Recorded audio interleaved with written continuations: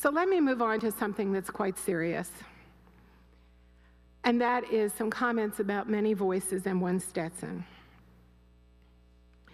Just 4 years ago, we grieved with those in Newtown, Connecticut, following the Sandy Hook shooting at the elementary school. We grieved with Virginia Tech 5 years before that. And on June 12th of this year, about a month after our own commencement ceremony, life changed for all of us in Central Florida in ways we really have yet to understand. Early that morning, a madman brought horror to downtown Orlando. At 2 a.m., Orlando police received their first call about a mass shooting at the Pulse nightclub. The terror continued for another 3 hours. College students who were among those killed and injured in the deadliest attack against LGBT people in U.S. history, and the deadliest attack on U.S. soil since 9/11. Those students could have been our own if it had not been after graduation. Our students probably knew some of those people who lost their lives. Later in June, 43 people died and 239 were injured in a bomb attack in the Istanbul airport. On July 5th, Alton Sterling, a 37-year-old black man in Baton Rouge, was shot and killed by police outside of a convenience store. July 6th, Philando Castile, a 32-year-old black cafeteria supervisor in St. Paul, was shot and killed during a traffic stop. July 7th, during a peaceful protest against police shootings in Dallas, a sniper opened fire on police and killed 5. And then in late July, 2 19-year-olds in France killed a Catholic priest while he was saying Mass in his own church. The 2 men had met just days before, and each had tried to travel to Syria to join ISIS, and both were known to the police. Over 85 people died in Nice when a man plowed through the crowd on Bastille Day.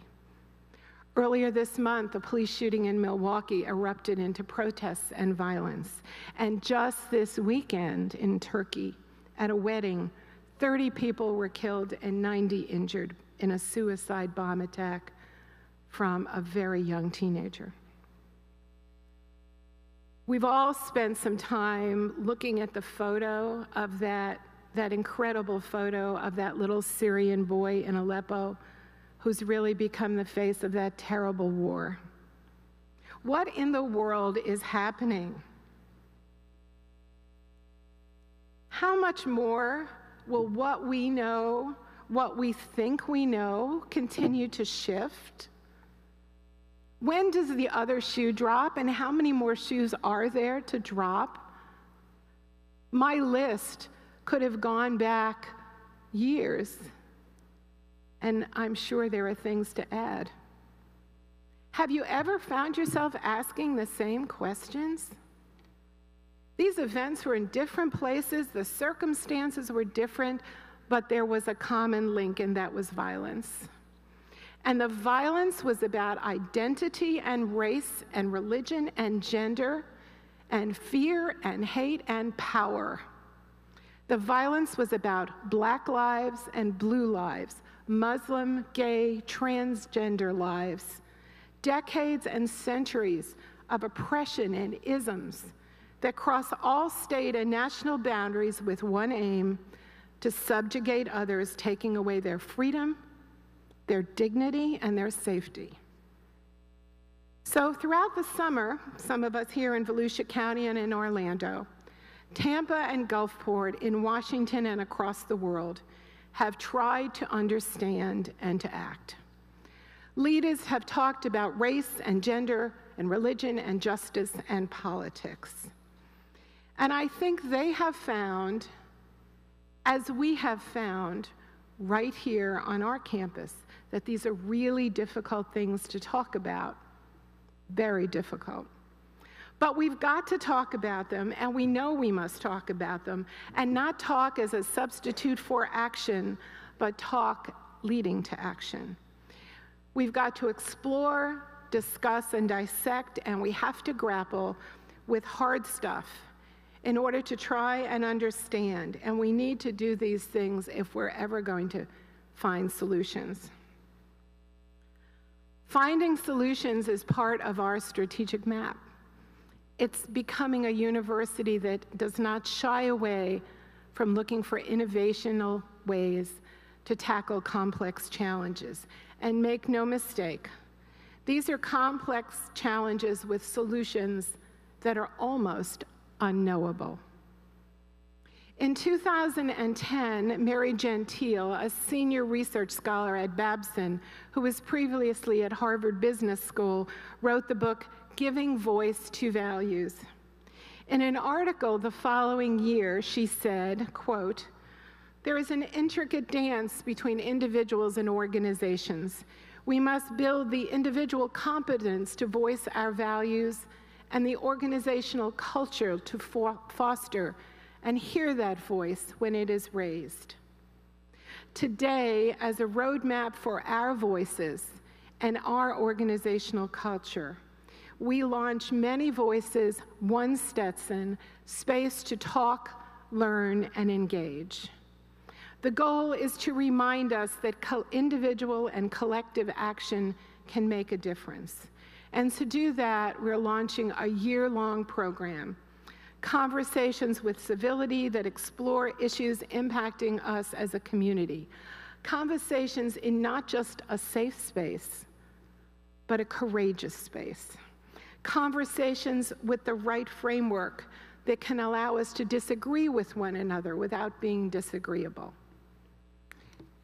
Many Voices, One Stetson is an effort to give our community the space and support it needs to have discussions about the tough subjects that separate us.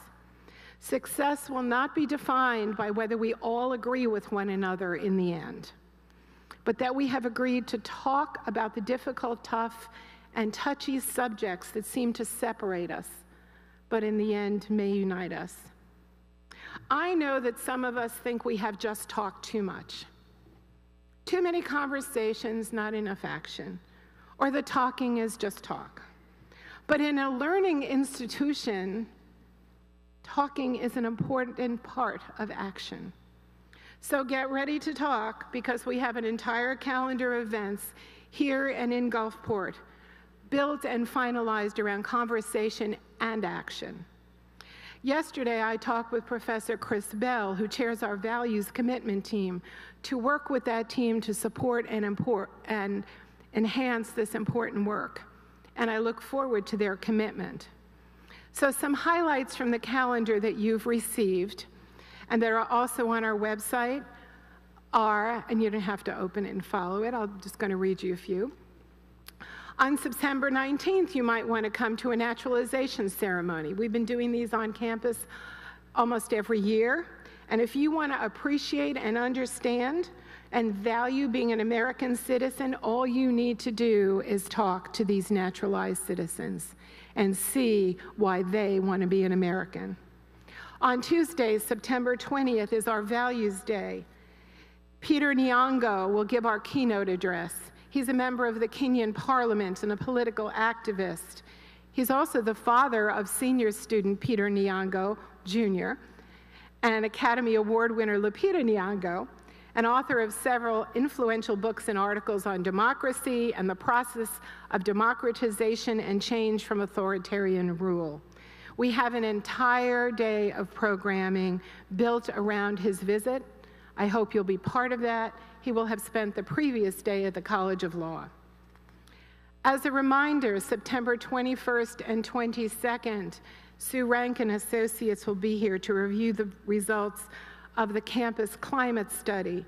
And through focus up groups, we're going to do more than just talk. We're going to bring home action to make this a great place to learn and to work. In October, our education department hosts the Poverty and Homelessness Conference, a gathering of frontline educators working with families and students impacted by poverty and homelessness. This is a public-private partnership sponsored through our Nina B. Hollis Institute for Educational Reform, the Cross Cultural Center, and the SETI Center for Community Engagement.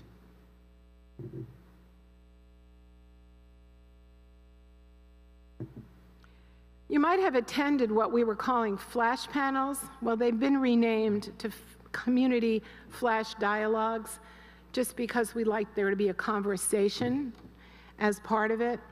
And our one in November is called What on Earth or What in the World is Going On?, where speakers will focus on national and international flashpoints that are affecting us all and try to move toward peace and away from the conflict we see in our daily lives. Also in November, there'll be a panel on the changes in our relationships with Cuba and the opportunity and challenges that that represents. On behalf of Faculty Senate Chair Patrick Coggins, I invite all of you to the annual Martin Luther King breakfast on January 16th for an inspiring morning with members of our local community that ends with a march, a civil rights march down Woodland Boulevard to the Chisholm Center. And then also in January, the Brown Center for Faculty Innovation and Excellence will host its annual Faculty Learning Day to tackle big issues that impact the community. Here on the DeLand campus over the fall term, there are a series of important and critical program events hosted by our Cross-Cultural Center and the Multicultural Student Council, including open forums, safe zone discussions, Inclusion 101, the Stetson alumni storytelling, and the introduction of what is called the Human Library. And that's a place where you get to check out a real person, so, as opposed to a book. So it was started in Denmark in 2000, and it's designed to provide a positive framework for conversations that challenge stereotypes. So, for example, you could go to the Human Library and check out an activist who leans to the opposite side of the public spectrum from where you lean. Or you could check out somebody whose religion differs from yours, or a policeman, or a clergyman, or somebody with a chronic disease that you were interested in, or all kinds of things, and talk to real people. In the spring, our social justice lecture series will focus on identity and gender issues that have made headlines all over the country and the world. So you have that complete calendar, and it will be on the web. So this is a learning institution after all. If not Stetson, where? Let's make sure we talk to each other and listen, really listen, to those who are different and who have different experiences and perspectives. And let's develop action items that allow us to better understand our own identities and that of others.